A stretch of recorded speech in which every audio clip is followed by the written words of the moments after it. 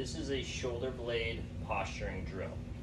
You're going to start with your hands at your sides, then shrug your shoulder blades up. While keeping your shoulder blades up, you're going to turn your palms out as far as they can go. As you turn the palms out, you should notice that your shoulder blades slide back on your rib cage. The next step is, while you keep your palms out, let your shoulder blades drop back down. As you do this, the big key is to make sure that you are not arching your back.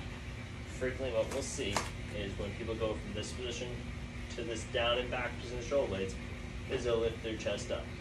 So if you find that you cannot control it, once you get to this down and back position, you can just reset. So when you're here, look down till you see your toes. That's one way to reset. The other way would be to totally exhale. So breathe out as much as you can. As you exhale, you'll notice your abs kick in. That should help to pull the rib cage down.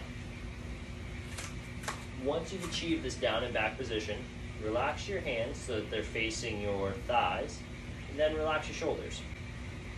You might lose your position a little bit, but this is an ideal shoulder blade position.